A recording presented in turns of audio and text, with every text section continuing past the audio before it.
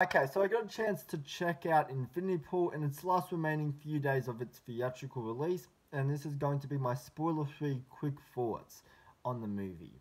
I think the acting and the story is exquisite to watch. I think Mia Goth is a goddess of horror. Mia Goth is just one of the most attractive females of our species. She's the definition of a perfect final girl, and she has a rocking body. She's a great human, and she just continues to impress me time and time again. She gave a phenomenal performance in X. She gave another exceptional performance in Pearl, and long and behold, she gives another really powerful and engaging performance here in Infinity Pool. And Mia Goth, she takes this character and this material to such an extreme level. Like, she takes it to next level of depravity. And, if you loved Mia Goth in X and Pearl, why don't you see her in this movie?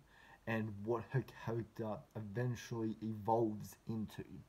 Because, at the start of this movie, she's just, like this fangirl of James Foster's book, but then where you see all when and then when you see where all of these events are leading to by the end of the movie, it really is a once in a lifetime experience. The movie you're about to see, and I'm about to get more into that.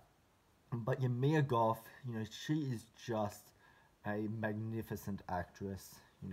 I always look forward to a Mia Goth film whenever I see her name, in the trailer or on the poster.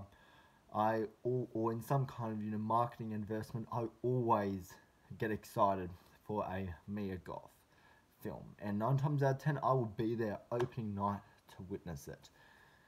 And this film is no surprise to that. And now the visuals are absolutely outstanding to watch. This film is just one bad trip because there's a lot of flashing colors, there's a lot of change of colors, there's a lot of changing of images, and it's as if you ever wanted to feel like you were on drugs but not actually under the substance of drugs. Kids, don't do drugs, they're bad for you. Um, this film is the way to witness it. Because, like, when you're looking at the visuals that this film is presenting to you, like, you are hypnotized. Like, you can't look away. Like, you can't blink. It's like you are, you're transcending yourself into this story of madness. Like, you're pushing yourself further and further into the madness that this film has already portrayed to you. And Mia Goth has a sex scene in this film, so that's always a bonus.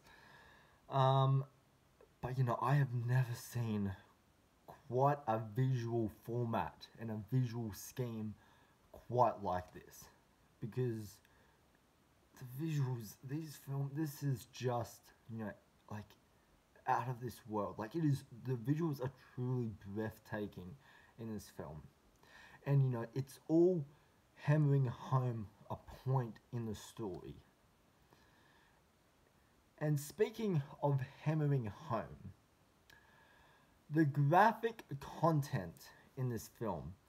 So this is from the director of Possessor, Brandon Cronenberg, which, for any of you that saw Possessor, that was a very wild and brutal and graphic film. And now, Infinity Pool, this film is definitely graphic. Don't get me wrong, this is a graphic movie for sure. But all of the brutality that you see here, it's all hammering a home in the message. It's not just violence for the sake of violence. It's not just shock value for the sake of shock value. It's there to portray a point in the story.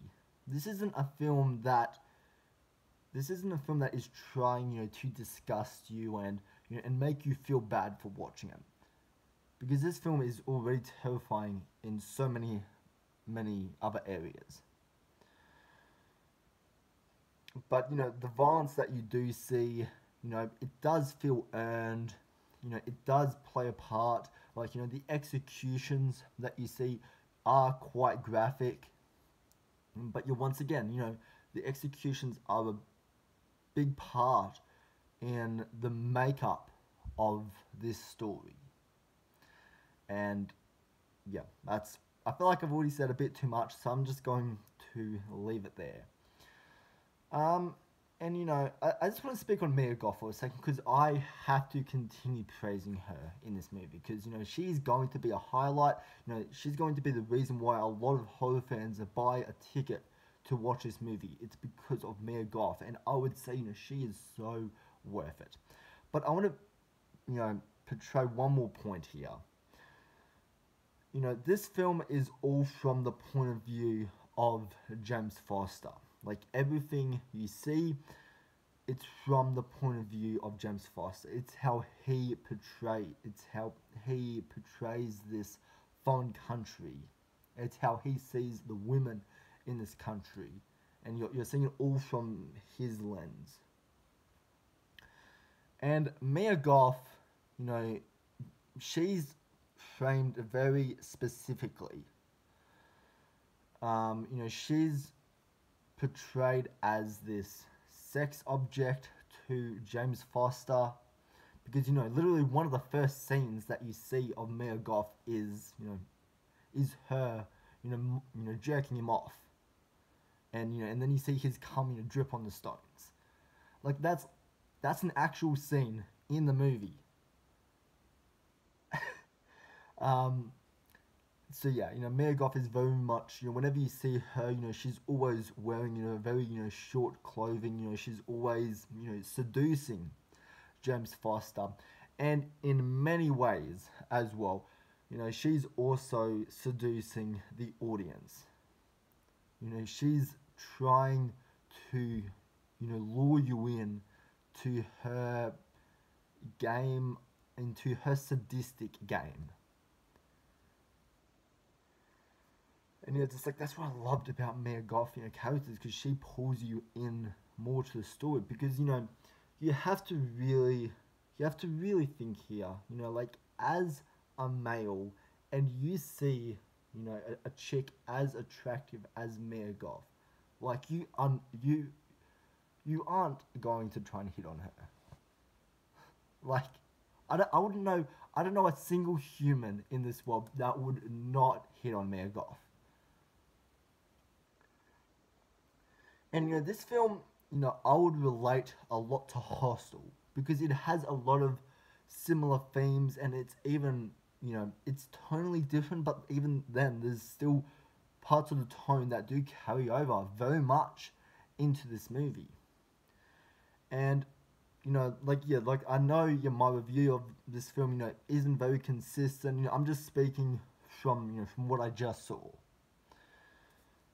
But like I really liked how how Mia Goth is this character that she has a rocking body, but like, and the more you see of her, the more transcending into madness James Foster is going and the audience is going. Is you're getting more sucked in to this into this game that is the events that turn out in this film. And I think a lot of the visuals are trying to portray a very psychedelic, a what it's like to kind of go insane, and how somebody's mind can just completely explode. And just I really I really love all the different themes of this film, and this will be a film that people will continue to talk about for the next year, because especially the ending of this film, there's many different interpretations of the ending. I've only seen the movie once. I definitely want to go back and watch it a second time and a third time and really find out, what is my justified ending of Infinity Pool. One more point I want to bring up before I end this video is the acting outside of Mia Goth is absolutely masterful to watch. The actor who portrays James Foster in this film, and the different character beats that he goes through throughout this film, he requires a lot of praise here because he is exceptional, especially what happens to his character and the different forms he goes through within the movie. I really, really liked his character. And I thought, everybody just helped to really amplify this movie. I'm not going to point out individual actors and actresses, but just everybody really amplified this movie to really bring it to life. And if you ever wanted to see a creepy kid in a horror movie again, well, long and behold, there's a kid in this film that's in it for maybe 2 minutes. But there's a scene at the end of the movie, and it's one of the most frightening images I have ever seen. And and I loved it.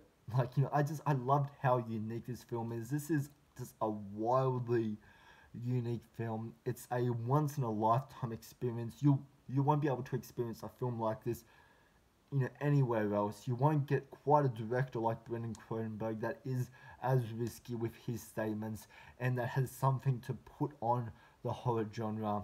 He's very much continuing in his dad's footsteps with his movies. And I wasn't a big fan of Possessor, but if you are a fan of Possessor, you will absolutely love Infinity Pool. And even if you weren't a fan of Possessor, there's a lot to enjoy here in Infinity Pool. Once again, this film's not going to be for everyone because, there's a lot of stuff that happens in this film that a lot of the mainstream audiences won't appreciate, and they won't appreciate the very unique feel and tone to this film. But then, saying that there is a lot of stuff that happens. There's a lot of stuff that happens in this movie without going into specifics. You just have to watch it, experience it for yourself. I would highly encourage everybody to check this movie out because I think it's a very very interesting movie that I had a great time watching. And when I left the theater, nobody in my auditorium, I was only there with 10 other people, but no one else was talking about this film. This film left absolutely everybody dead silent, and it was such a weird experience, walking out of the theater, as the end credits were happening. Because this is one of the best but weirdest, viewings I've had with the public in such a long time. But I had a great time with Infinity Pool. So yeah, check it out. Alright guys. That's it for me today.